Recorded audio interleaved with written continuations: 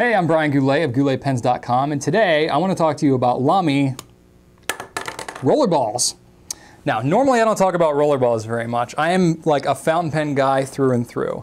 So I feel like I have to have a little bit of a disclaimer here because I know the fountain pen purists are going to be like, Brian, this is blasphemy. Why are you even considering a rollerball? Okay, so let me just kind of explain myself. Originally, when the Goulet Pen Company started out, I was actually making pens and they were all rollerballs. They had ballpoint refills that would come in these kits for these pens that I would turn out of wood and stuff like that, but I hated the ballpoints. I have always been against ballpoints.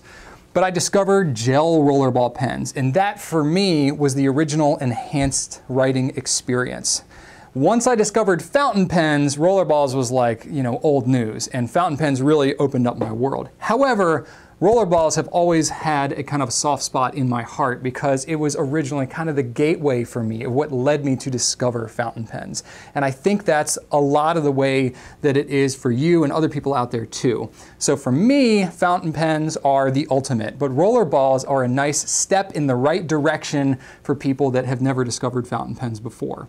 Not to mention, there are some circumstances where a fountain pen is not always the best tool. Some things like when you're writing on carbon copy forms and receipts at restaurants and stuff like that, rollerballs just tend to work a little bit better. So there are plenty of fountain pen fanatics, enthusiasts, if you will, who still use rollerballs from time to time.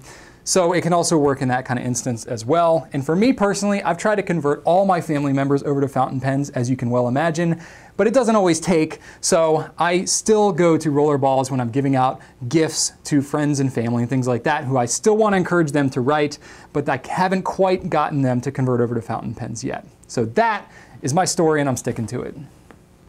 So here's the spread of all of the LAMY, Safari, Vista, and All-Star rollerballs that we're going to be carrying at GouletPens.com.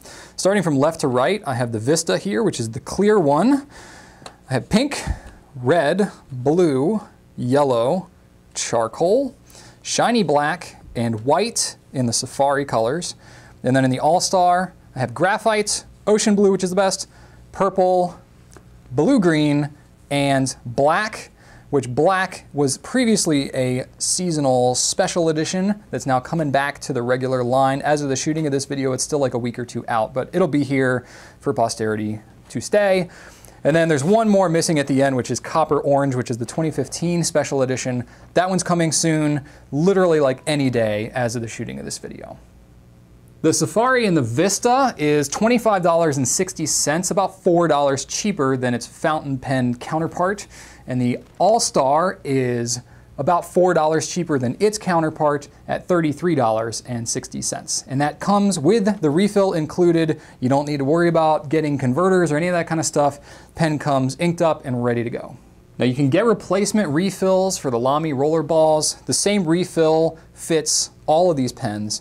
It's called the M63 refill, and it's a Goliath. It'll last for a really long time. If you're using this exclusively as your one pen, I can't say exactly how long it's going to last, at least a month or two, but probably a lot longer if you're going to be switching out between a lot of different pens. I think with rollerballs, you tend to maybe not use one pen quite as much as you would like a fountain pen, for example. But when you get a little bit nicer rollerball pen like these, you tend to kind of use it more than you would say just like your typical disposable one. So there's 4 different color options for the rollerball. There's black, blue, red, and green. The black is what comes in all of the rollerballs as they come from the LAMY factory, with the exception of the white Safari, which for some reason comes with a blue one. So to give you some idea of the colors that you're looking at with the rollerball refills, you don't really get a choice as to which green or red or whatever. It's kind of what it is. But I pulled all the LAMY fountain pen ink swabs to give you somewhat of a comparison. The black is a deep saturated black. Really like it. It's a little bit darker than the LAMY black fountain pen ink, probably a little closer to like a Noodler's black. The rollerball blue is a little darker than LAMY blue. Maybe not quite a blue-black, but more like a darker royal blue. The red is pretty dead on as to the LAMY red fountain pen ink. It's really kind of a pinky red, but very vibrant. And the last one is the green, which is a little bit less yellow to it than the fountain pen ink of the LAMY green, kind of more of a seafoam type color. If you want to purchase these refills separately, they are $5 at gouletpens.com.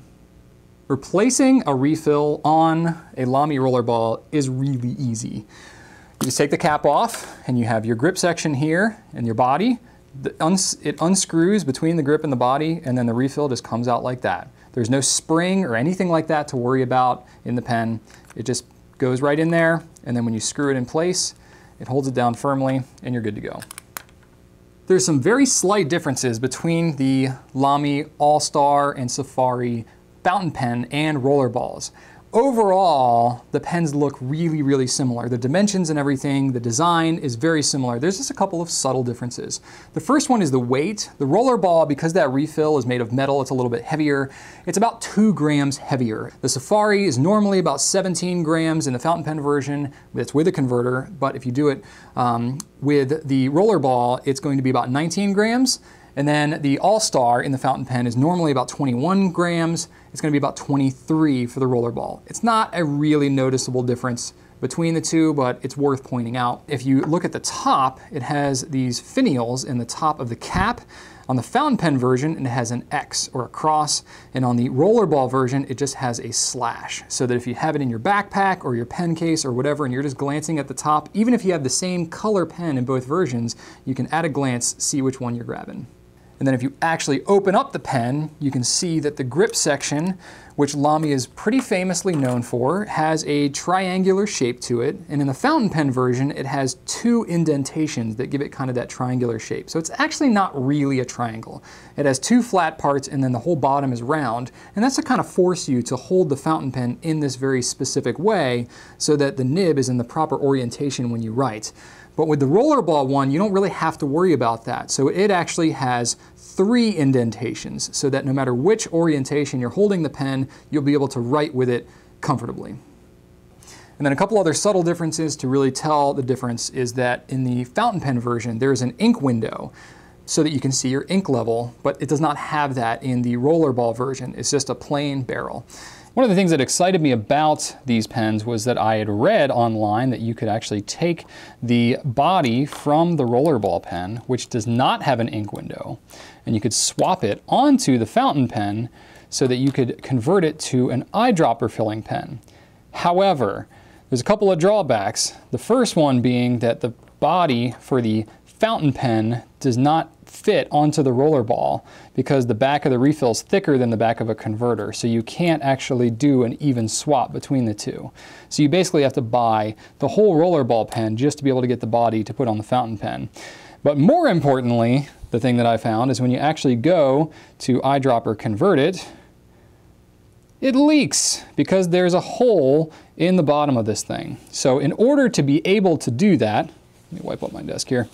In order to actually be able to do it, you would need to put some kind of epoxy or some other kind of glue or adhesive to fill that to actually plug up that hole, which is not going to be the most visually appealing thing, and it's a bit of a hack job. So yes, it can be done, but it's probably not something that I would recommend that most of you try.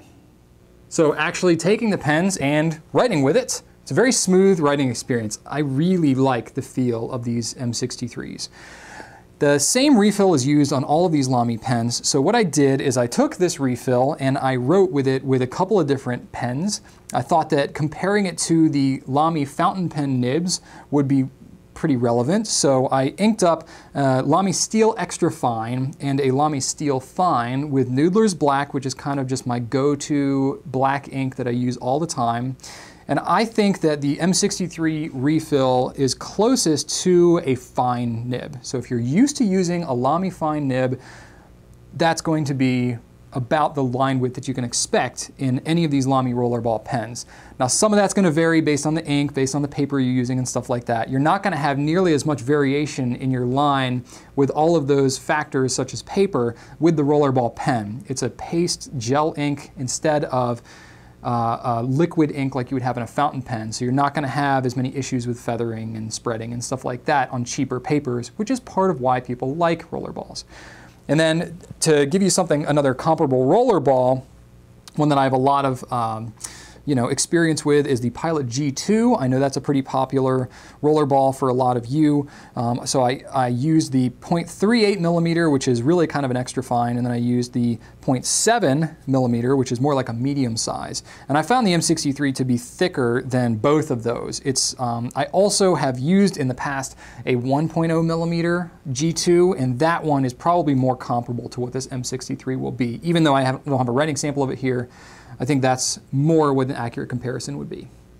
So that is a nice introduction into the LAMY rollerballs. If you want to learn more, you can check out gouletpens.com for more pictures and specific dimensions. If you have any questions about it, feel free to leave comments on YouTube or on the blog. And if you would like to get more videos like this, please subscribe to my YouTube channel. Thank you so much for watching, and right on.